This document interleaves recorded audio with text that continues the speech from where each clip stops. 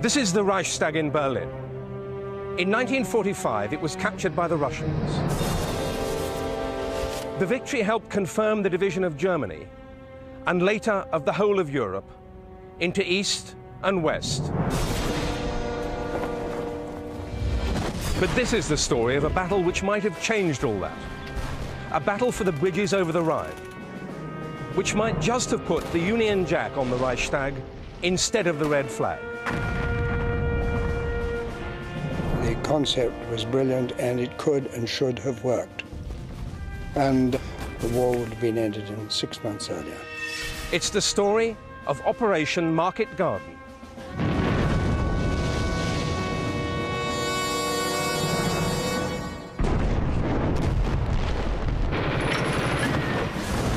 With the D-Day landings in June 1944, the Western Allies' assault on Nazi Germany began triumphantly. But fighting their way off the beaches and on through northern France became a bitter struggle. I don't think it's generally appreciated that the speed at which a battalion bled to death was higher in Normandy than it was on the Somme. Extremely thick hedges, some of them 1,000 years old. An absolute defender's paradise. The Germans fought hard in Normandy for nearly 3 months, and then at last the dam broke. Near Falaise, the Germans were caught between the Americans and the British, and their armies were shattered.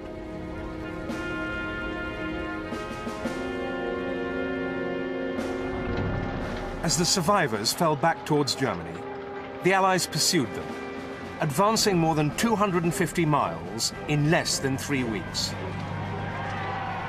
It was beyond our wildest dreams. We did 97 miles in something like 12 hours, which was the fastest advance of a division in history. First Paris, then Brussels were liberated. The Belgians were absolutely wonderful. And, you know, they all jumped on our tanks with bottles of champagne, and we had a wonderful time in Brussels. The troops were elated. The Germans were weak, and just a few hundred miles away lay the Reich's industrial heartland, the Ruhr, where much of its weapons and ammunition were made. If the Allies could capture that, the road to Berlin would be open. But there was a problem. The web of rivers and canals separating Germany from France and the Low Countries. This is the Waal, one of the biggest rivers. Getting across these was, in its way, as hard for the Allies as it was for Hannibal to get his elephants over the Alps. Attacking across them was difficult enough. But then the Allies would have to send over a mass of trucks, supplies and guns. There were only a few places where this was possible, even if the bridges hadn't been blown. Yet solve the problem, and the war might indeed be over by Christmas. The British commander was Field Marshal Bernard Montgomery.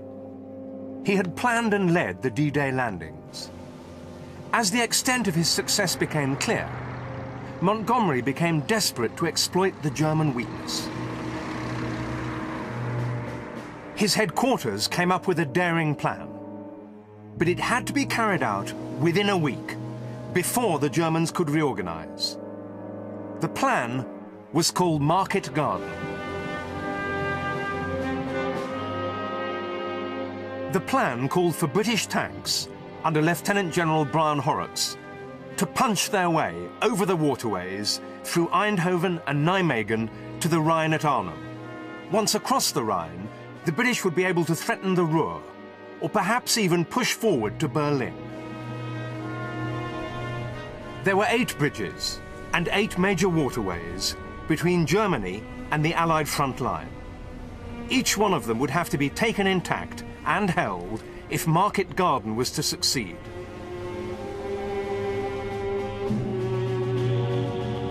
So the Allies decided on a daring and original idea.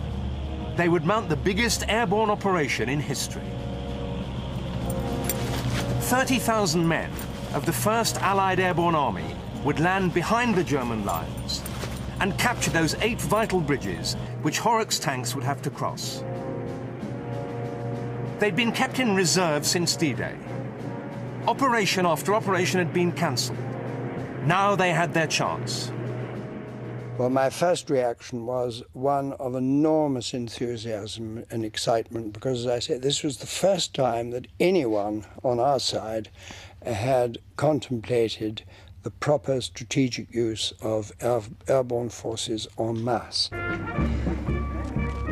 There would be 3 airborne divisions, 2 American and 1 British.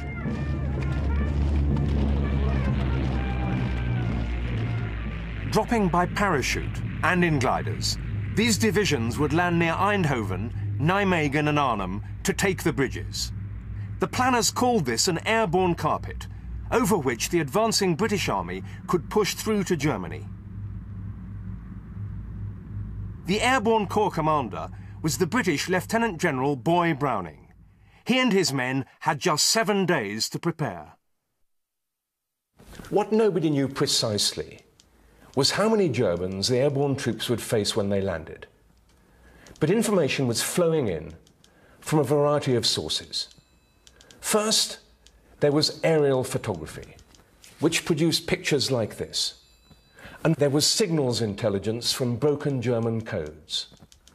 As the soldiers prepared for battle, all this information began to build into an alarming picture.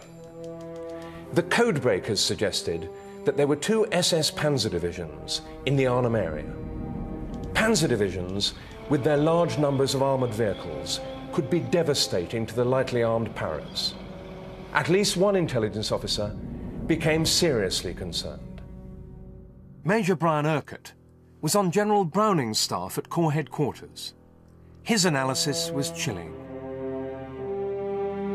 He took me into his office and he showed me photographs of German Panzer IVs, mainly, I think they were, tucked in underneath woods. And he went to General Browning and said that in his view the Market Garden operation could not succeed. The operation was on a timetable and nearing its deadline. Should it be delayed or even cancelled? In real war, intelligence is often imprecise, and Urquhart might have been wrong. Time was getting short. Browning decided that Market Garden would go ahead. He sent Urquhart on sick leave. They said that his nerve had broken, which, of course, Browning had every right to make his own judgment. My own view is that Urquhart was a very brilliant chap. He knew what he was suggesting, and that was the end of it.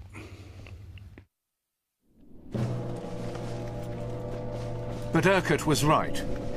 The Germans were strengthening their defences. With only 7 days in hand, the planning for the operation exposed flaws in the Allied setup. British and American, soldiers and airmen, all had their own agenda. There were disagreements and the inevitable compromises. The air operation was commanded by an American Air Force general, Louis Brereton. He decided that there were simply too few aircraft to deliver all the airborne troops in one go. Therefore, they would be dropped over 3 days. Some British airmen disagreed. They suggested that because British pilots were used to flying over Europe at night, there could be 2 lifts, at least on the first day. But some British airborne soldiers were also unhappy. They were concerned about where they were to be dropped. In some cases, this was up to 8 miles from their objective, the Arnhem Bridges. The vital element of surprise, which had worked so well in Normandy, would be lost. But Brereton was adamant. All in all, nobody was really happy with the plan.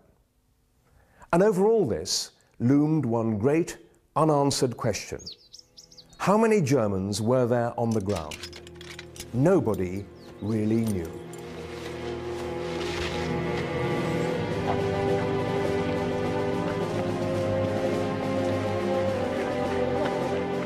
The soldiers who were to fight their way up the airborne carpet to Arnhem, the troops of 30 Corps, were in good spirits after several spectacular weeks. As far as 30 Corps was concerned, it was in that flush of delight to be out of the bloodbath in the Normandy bocage. And this, the beginning of Market Garden, was great fun. In a cinema behind the front line, General Horrocks briefed his officers. He was a charismatic officer who had fought with Montgomery in the desert campaigns. He stimulated people. He brought a sense of urgency and confidence. He radiated confidence. Well, the Horrocks briefing was pure theatre. Horrocks strode in and very nonchalantly said, "I'm now going to tell you about an operation that you can tell your grandchildren about. A mighty board there'll be." I can remember thinking what a very good salesman Horrocks was.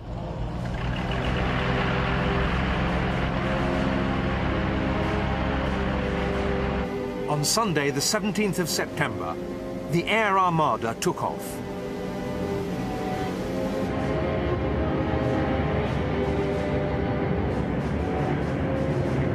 It was spread right over the sky. You just stood in wonder. You didn't know we had so many aircraft, as it were. You know, you were surprised. And of course, don't forget, they were trailing gliders as well.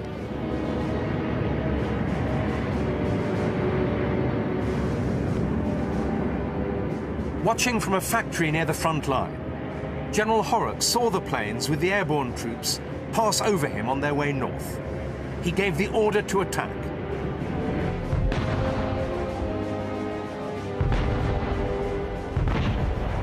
"600 guns opened fire. The tanks moved forward, with the Irish Guards in the lead. The offensive had begun. It was down this road that the Irish Guards attacked that afternoon. Behind them, the column stretched back for 50 miles. Troops, trucks, guns, bridging equipment, and assault boats. The road was only wide enough for 2 vehicles to pass, and every single bullet, bomb, and tin of bully beef would have to come this way.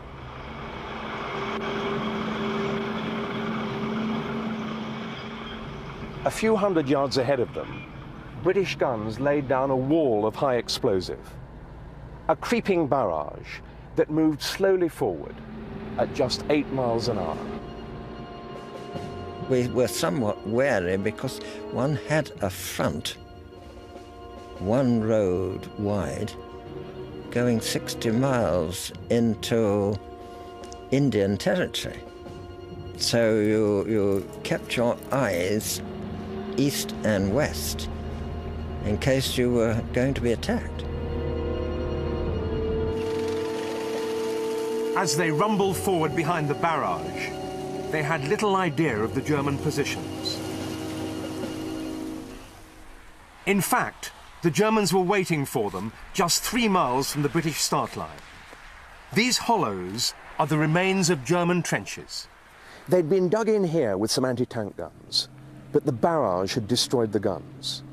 All they had left were light, handheld anti-tank weapons. As the British came up the road, the Germans sat tight and waited for their chance.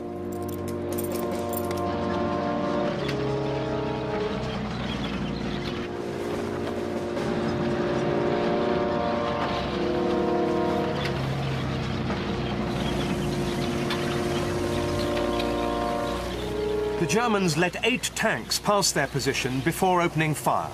Then they made their move.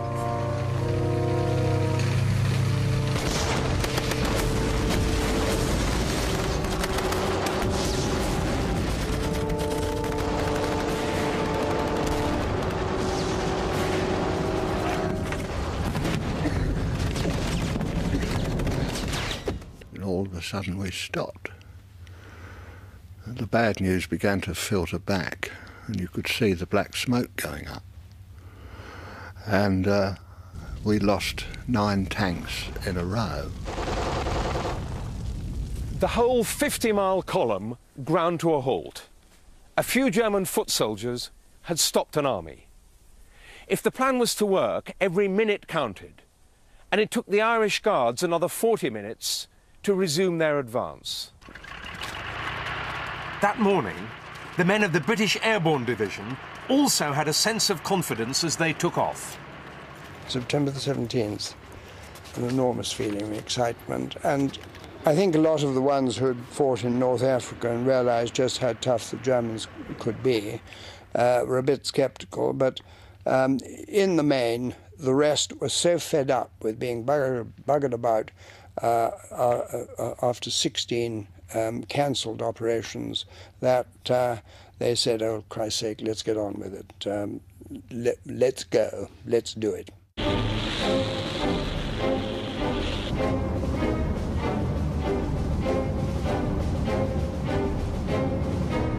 The British paratroopers' drop zone was near Arnhem, north of the Rhine, 60 miles behind the German lines.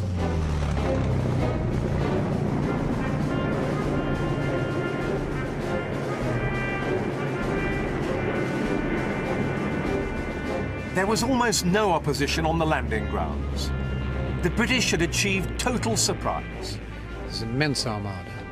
It's a lovely day, hardly any flak, no German fighters to upset us. So, as a ride, it was a dolly. As a drop, it was perfect. And the whole brigade was ready to move off in an hour.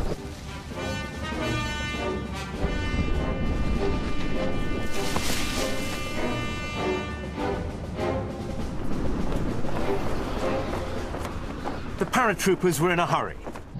They had to collect all their kit and march on towards their objective, Arnhem and its bridges, which lay 6 miles away through woods and villages.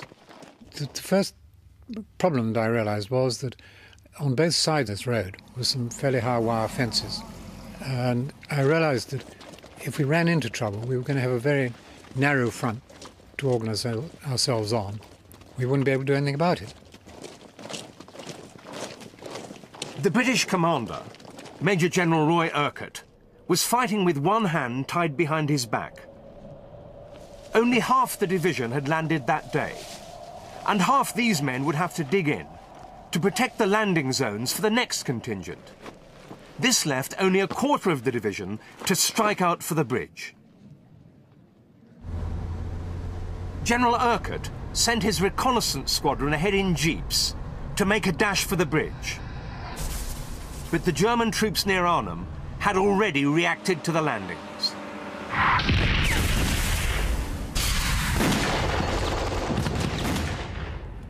German rifles, machine guns and mortars pounded the advancing British. This is where the battle took place. You can still see where the mortar bombs fell. Here, where the grass is growing thicker in the craters. There was now no chance of a lightning seizure of the all-important bridge. Just as with the Guards' tanks, 60 miles away to the south, and at about the same time, a scratch group of German infantry was holding up a much larger British force. The German line, on that ridge, lay squarely in the path of 2 of the 3 parachute battalions. Neither would be able to reach the bridge as planned that day.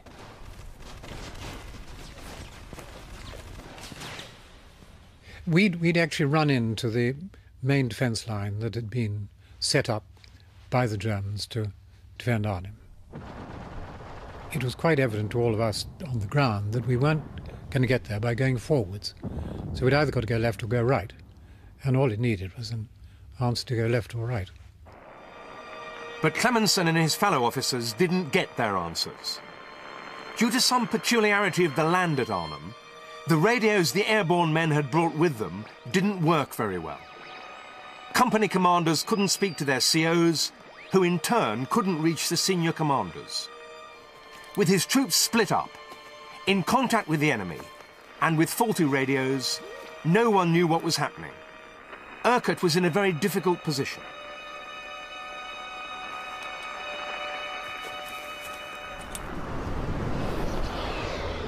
Luckily for him, one of his battalions found a way round the German line. Led by Lieutenant Colonel John Frost, they targeted a road running along the river into the town. It was almost unguarded. They could soon see the outline of the railway bridge. But as they approached, the Germans blew it up. Undaunted, the soldiers pressed on towards the town, hoping to reach the other bridge, the road bridge, before the Germans could close the gap. At about 8 p.m., after only 5 hours of marching and fighting, Lieutenant Colonel John Frost's Paras reached the road bridge. It was the divisional objective, and they'd got it. Today, none of the buildings which surrounded the bridge in those days survive. In 1944, buildings crowded close to the bridge and dominated the approach. In these houses, Frost's men worked up defensive positions. You first, of course, the first thing to do is to knock all the glass out of the windows and break up any furniture you require to give yourself protection from your firing position. That evening, Tony Hibbert managed to contact his brigadier. He urged him to send more troops down the river road to the bridge. And he replied that he wouldn't, that they were engaged, fully engaged, and that they would rest for the night. Of course, they'd only been fighting for about 5 hours, and that's not the moment to start resting. It was a very, very unwise decision, in my view. About 700 men were holding the north end of the bridge as night fell on the first day of Market Garden. They waited for their comrades to join them in the morning. About 60 miles away, Horrocks's tanks were bedding down for the night, already well behind schedule. They had come only 7 miles from their start line. They stopped for the night here, in the town of Valkenswaard. They'd had a hard day. Their tanks needed refueling and were desperately vulnerable in the dark. But they were still 6 miles from Eindhoven, their first objective, and 10 from the American airborne forces with whom they were to link up. We'd lost other tanks. We'd lost infantry. Nobody liked stopping. We knew, and we were very aware of the need to press on. We'd been given the rough timetable, even down to me, knew how important, vitally important it was to get up to the airborne. The operation was behind schedule, and all the time the SS Panzer divisions, which had so worried the intelligence men, were reinforcing.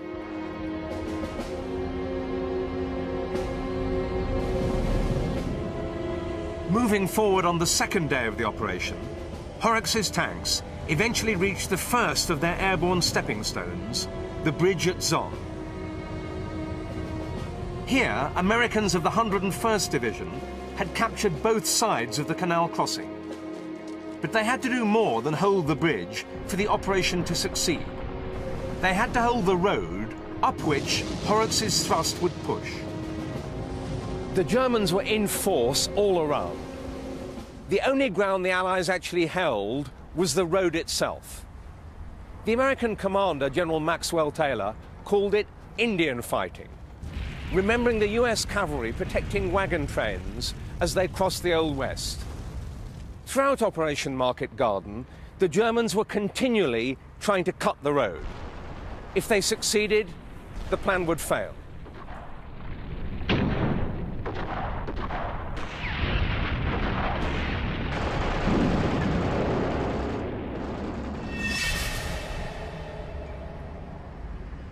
At the same time, the British in Arnhem were fighting to reach Frost's force at the bridge, but they ran into strong SS opposition.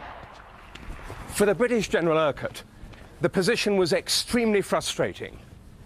He couldn't talk to his commanders in the town, so he grabbed a jeep and drove forward to find out what was happening. He found himself caught up in the thick of the fighting, around the hospital, over there. As soon as we poked our nose out, we were shot at with machine guns. I just pulled back to decide what to do next when a great big chap turned up, whom I didn't know, and Gerald Lathbury. He said, well, this is General Urquhart. General Urquhart said, come on, Gerald, we'll go and have a look. And he set off straight across this road junction. All hell broke off from the left. It's when I realised how much room there is around bullets, because I was getting sprayed with bits of brick breaking away from the wall on my right and scattering movement. And by some miracle, Gerald Lathbury was the only one that was hit. We got him into the first house, and a German with a machine gun appeared in the door. Roy Urquhart told me afterwards, he said, you know, I'm the only serving general who's shot a German soldier with a pistol in a battle. I said, you weren't the only one who did. We all shot him. He was riddled. This is the house they were in. It was clearly too dangerous. So leaving the wounded Lathbury, they ducked out of the door, stepped over the dead German and raced off round the corner.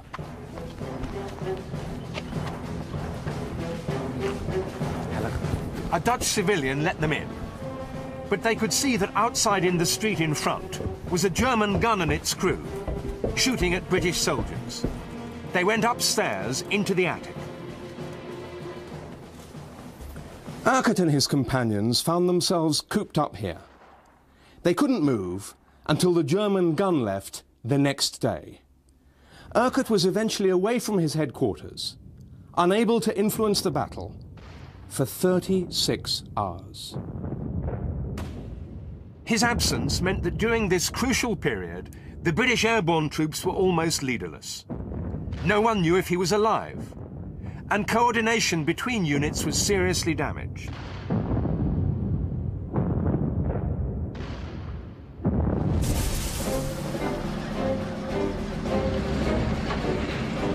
As the airborne general languished in his attic, the Guards began to push on at speed. With the Grenadiers in the lead, they covered 20 miles in just a few hours to link up with the American 82nd Division, which had captured the bridge at Grave on the first day.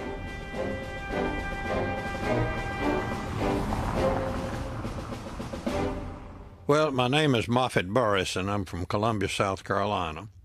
And I was company commander of I Company, 504 Parachute Regiment, 82nd Airborne Division. The operation just went right. It went as planned. As soon as we got within rifle and machine gun range of the bridge and fired, they started waving a white flag. I think it was one of them's undershirt, and they surrendered. And at that point, we felt real good, and we said, maybe we will be home by Christmas. The British sped across the bridge towards Grosbeek, which dominated the town of Nijmegen. There were now just 2 bridges left between them and the German heartland. There was a good chance that Market Garden would work. The Guards' tanks were here. Horrocks was on his way up the column, and the Americans were already fighting in the streets of Nijmegen. To succeed, the British and Americans had to capture the bridge there, the last before the bridge at Arnhem, just 8 miles away. On the 4th day of the operation, General Horrocks arrived to join his tanks in Nijmegen. He made straight for the best viewpoint in town, the power station by the river.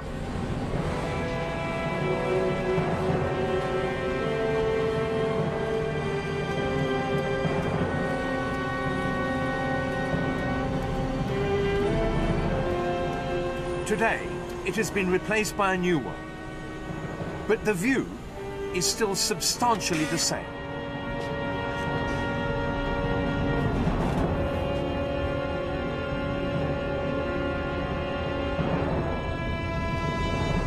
This is what Horrocks would have seen. In front of him was a huge river, the Vaal. To his east, the ancient city of Nijmegen, with its 2 bridges. The nearer one carries the railway. The further one, at that stage amongst the largest in Europe, the road. The town was already wreathed in smoke from the street fighting which was taking place. But he could see more smoke, away to the north. He could see smoke from the fighting at Arnhem. Frost and his men had held the bridge for 3 days now, without reinforcement. But the tanks of the SS Panzer divisions were beginning to blast them out. The tactic was to fire high explosive into the sides of the building to break the wall down, then fire smoke shells through that. And of course the smoke shells have got phosphorus in them. The phosphorus sets light to anything inflammable in the house, and they then burned the perimeter down bit by bit over the period of the next 48 hours.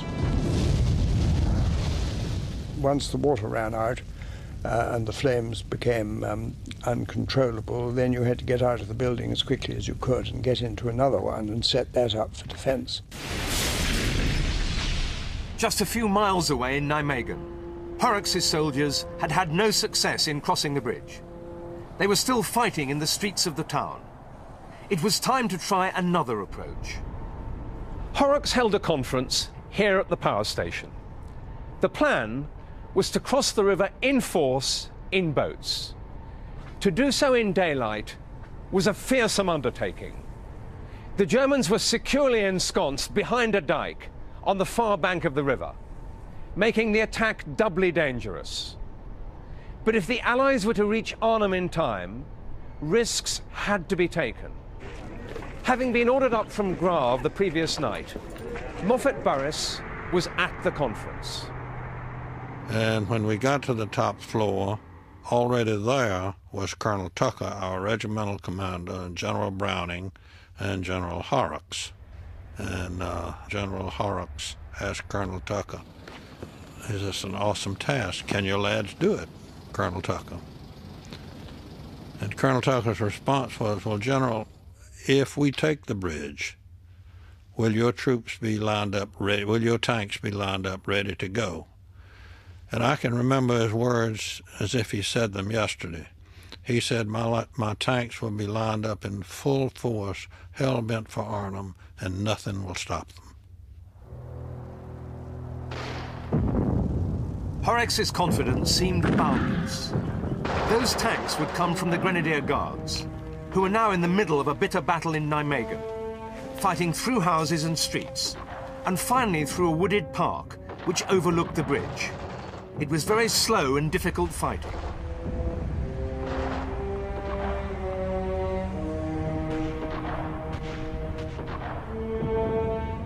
At 2 o'clock that afternoon, the guns of 30 Corps opened fire on the German positions across the river.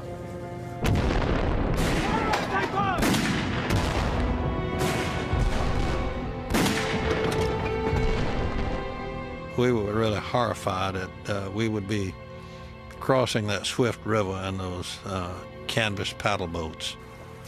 Because with only 3, 4, 5, or 6 paddles in there, the men had to paddle with their rifle butts. While the crossing was in progress, Horrocks and Browning were watching from the top of the power station, almost like monarchs looking out over some 18th century battlefield, unable to influence things and well aware that triumph or disaster hinged on the sheer courage of the men down here. Well, when we got the lead boat got about a third away across, all hell broke loose. That's when the rifle fire, the machine gun fire, 20mm fire, just open fire.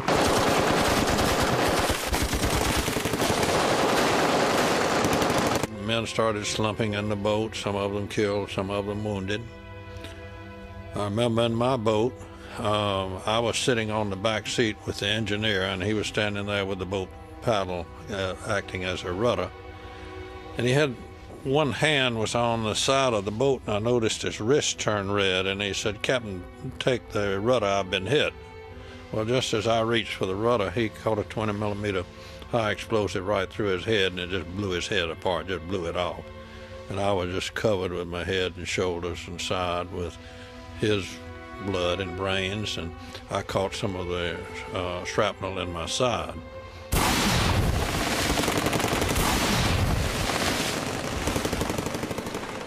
When we hit the opposite bank, I said, "All right, let's go head straight for the dike." Well, as we started across that pasture, those machine guns just had a complete field of fire that it was just running through a hail of bullets. Nobody stopped unless they were hit.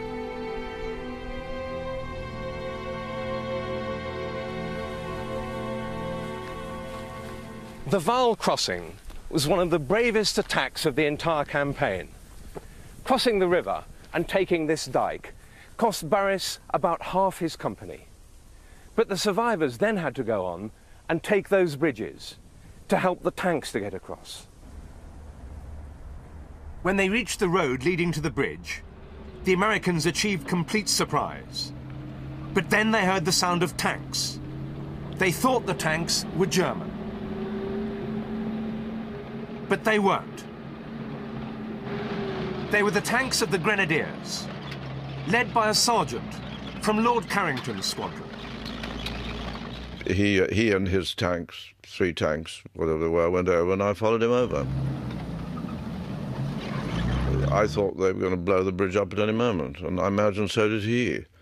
And I was absolutely astonished when we got over the bridge. We just swarmed over the tank and started hugging the guys. I remember the guy's head that was sticking out of the turret. I just hugged him around the neck, and I said, "You guys are the greatest sight I've seen in years." And I kissed the tank and told them to head on to Arnhem. But the tanks didn't move. Ahead of them on the road was a German anti-tank gun. So I went over and I said, "Why are you stopping? Why are you not going to Arnhem?" He said, "Well, I can't go up there. That gun will knock out my tank." And I said, "Well, we'll go with you and get that gun." And he said, "No, I can't go without orders." The guards had fought their way onto the bridge through tough resistance, and they were worried about the ground on the other side of the bridge. The road from the bridge was on a sort of embankment, and I think it would have been quite difficult to go ahead. I think it would have been difficult anyway, even in the daylight, because you were a sitting duck for anybody who was there. But I thought at night, when we'd just sort of stormed the bridge, so to speak, it would have been very difficult to push through in the dark.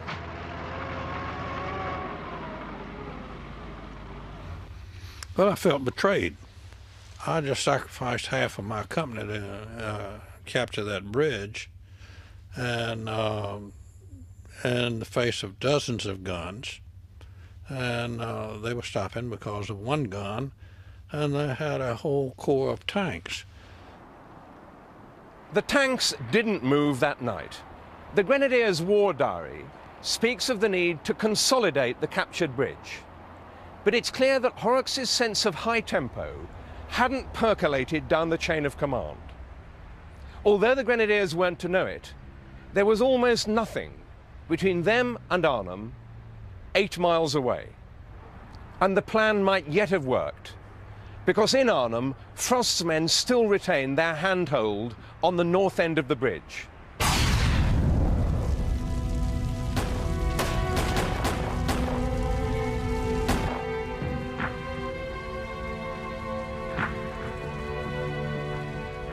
We had, by this time, about 300 wounded in the cellars, but I still believed that 30 Corps would be coming up, certainly up to the south bank, within a matter of almost hours.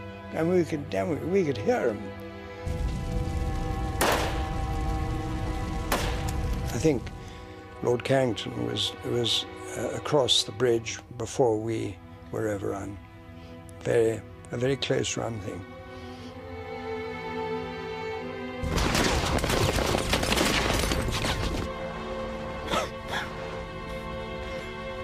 At 8 o'clock, I realized that our little battle was finished.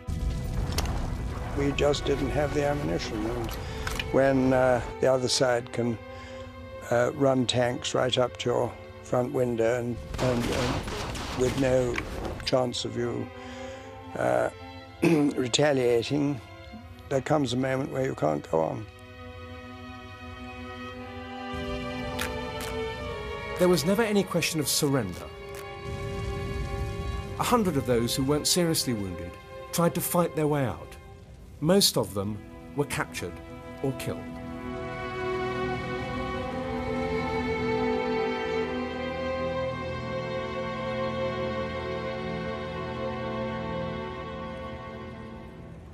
The Market Garden Plan had called for Arnhem Bridge to be held by a whole brigade, nearly 3,000 men, for 2 days.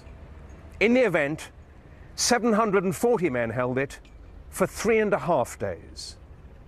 It was a heroic defence, and it's been justly celebrated. But the story doesn't end here. 3 miles away, the rest of the division was still holding out around the village of Oosterbeek. At Oosterbeek, there was a ferry across the river. If the British could manage to build a bridge here, they could still push on into Germany. Here the airborne troops made their stand. They'd been reinforced by another landing, but they'd also suffered grievous losses. Of the division's 10,000 men, only 3,500 remained to defend the crossing.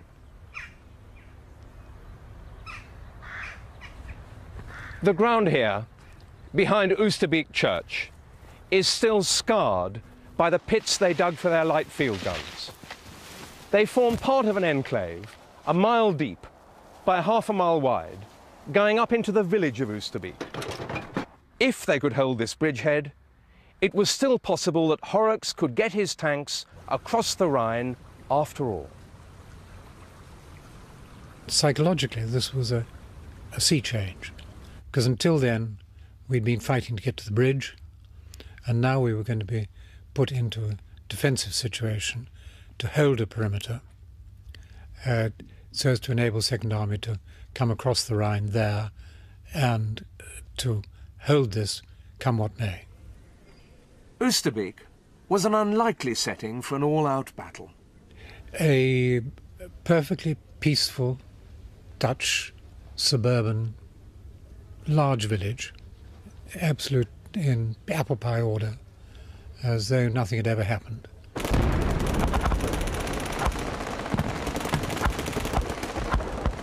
I had not expected to run into armour. I was certainly surprised at the resilience that the Germans were showing, considering all that we'd been told was that they were demoralised and that they were old men and boys and so on. In fact, we had SS soldiers in front of us. As Horrocks' tanks pushed forward, after taking the bridge at Nijmegen, the airborne soldiers put up an increasingly desperate defence. Casualties were very heavy as the battle raged. Among them was James Clemenson. He was sent to a makeshift hospital in the house of a Dutch civilian next to the church. And she used to come round every evening and read from the 91st Psalm and encourage people. And she was a most marvellous example, a fantastic woman who kept everybody's courage up.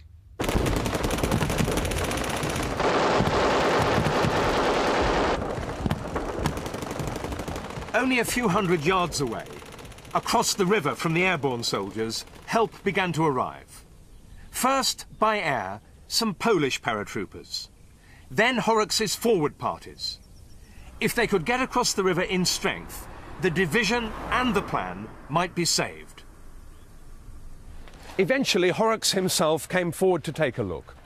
Some say that he was looking pale and ill as a result of his desert wounds. He climbed the tower here at Driel, directly across from the Oosterbeek enclave. he could see that the key to the crossing was the small but steep hill called Westerbuing, which dominates the ferry. Once held by Urquhart's men, this position had now been taken by the Germans, who could sweep the ferry with their fire. He himself later said that this was his blackest moment of the war. With the Germans reinforcing from the east, his own force risked being cut off completely. Horrocks ordered his men to attack across the river in strength, but the assault was a disastrous failure. Horrocks and Browning realized the game was up.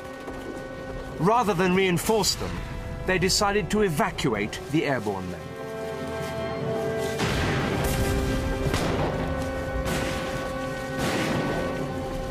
The following night, the surviving soldiers at Oosterbeek came out. Only some 2,500 eventually made the crossing.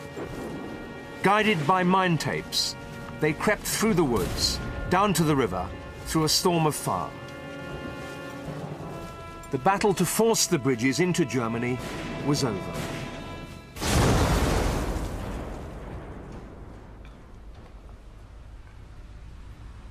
A very eerie silence the following morning.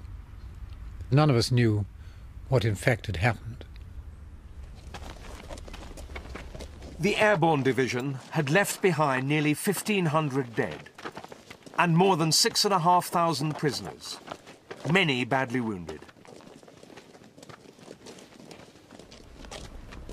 One of our doctors came along and told us that our soldiers had withdrawn over the Rhine and that we would be taken to a German hospital. That was a horrible feeling, because it was totally unexpected. But it was a very lonely feeling when you're abandoned.